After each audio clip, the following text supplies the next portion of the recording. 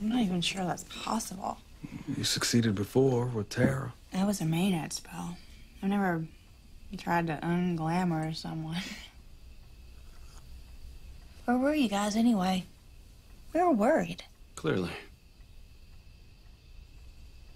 Alcide's employee is the only person who can identify whoever it was that freed Russell. I don't want Doug mixed up in this bullshit. You fangers bring nothing but trouble and death. Well, we don't need your permission, Wolf. Russell has been under the ground for over a year. It'll take him a few days to recuperate, and then when he does, he will be straight out after us on the hunt. Because you didn't kill him when you had the chance. What did you say? You heard me. Get out of here! What, you want me to say it louder? Here and tell me what I'll tell you whatever the hell.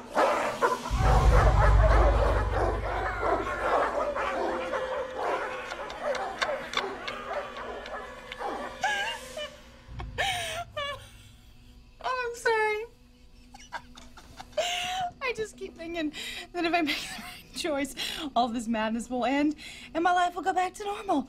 But it's not gonna end, is it? This is it. It's not gonna change. We say goodbye, and the next thing, you guys are back in my house, and a 3,000-year-old vampire wants to suck my blood. Must be Thursday!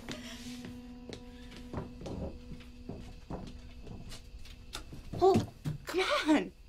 What are y'all waiting for? Let's go hunt Russell. Onwards into the jaws of death. Boot and rally. Thanks a lot, Tara.